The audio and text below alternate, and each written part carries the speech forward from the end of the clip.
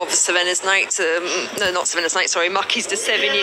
The wide draw wouldn't be an advantage, but also Edouard de Rothschild told me yesterday that over a mile and a half it doesn't really matter. And I said Savannah's Night, that's of course the third string for André Fabre, classy stayer.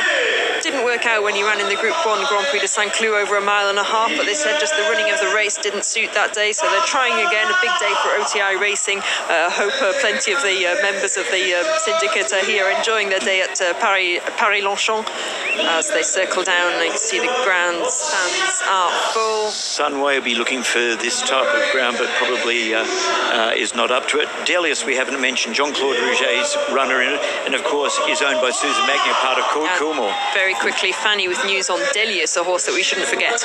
Yes, I had a chance to speak to Frédéric Pontier, who's the traveling lad for Jean-Claude Rouget, and obviously it's been a very special year and a very difficult year for the team, and Pompon was saying it's actually hard, but we're holding on, we're closing shoulders, and the horse is doing well, and we're doing the best that we can in the circumstances, but the horse is doing well.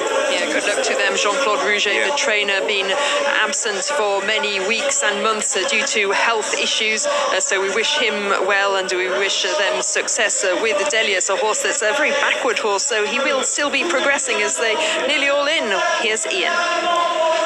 Marquise de Sévigné just going forward there, so the final few taking their places. There's Luc de Vega in the silver jacket, Shin Emperor, and also Savannah's Night right at the rear of the stalls there. Here is Shin Emperor, full brother to a previous winner, and then Savannah's Night in the white sleeves and white cap with Mikel Barcelona as the final one slots it. That's in. They are all in for the Qatar Prix de Triomphe. So 2,400 meters, they race away.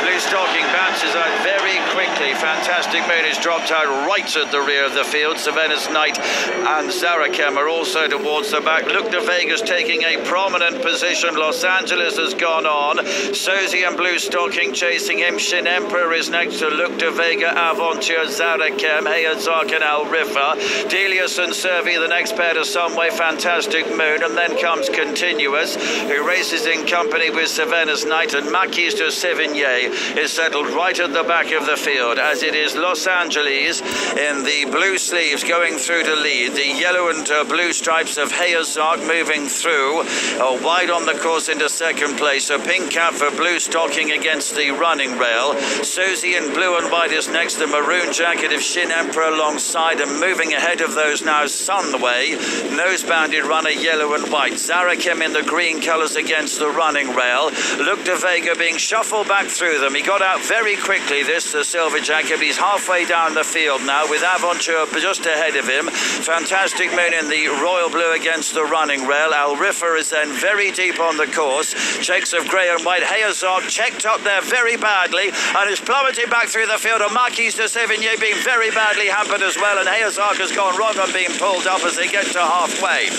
And Los Angeles is now 2 lengths clear.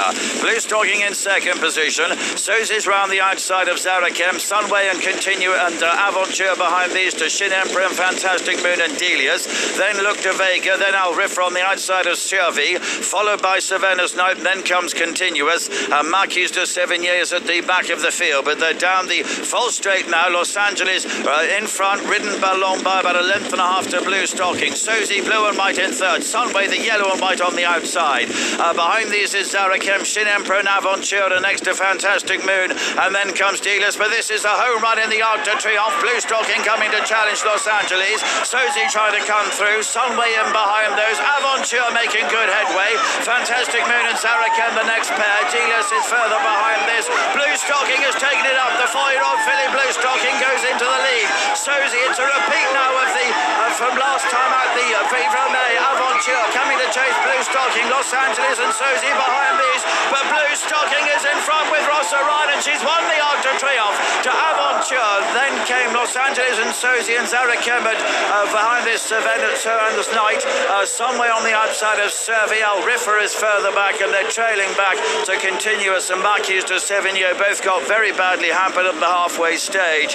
But Bluestocking, another winner in the colours of John Montier, following on from the likes of Dancing Brave and Workforce and Rainbow Quest, wins to Aventure in second place, the 1-2 from the Prix Vermeil, the 1-2 in the Arc. Los Angeles made the running and finished in third. Sozi is a length and a half further back in fourth place. Then Cervedas Knight and Zara Kim and Servi and Delius and Fantastic Moon and Subway and Al Riffer. Just a second ride then for Ross O'Brien. Rafe Beckett was second with Westover. Now they are the Arc winners. Rafe Beckett is an Arc-winning trainer with the Bluestocking supplementary entry, doing the double Prix Vermeil and Prix de l'Arc de Triomphe. The steward's inquiry siren has rung out following that incident, and of course our thoughts are the race marred by that incident, an accident for Hayazark during the race. So our thoughts are with connections of Hayazark, but Ross O'Brien oblivious to all that, of course, and he is celebrating the greatest moment of his career on this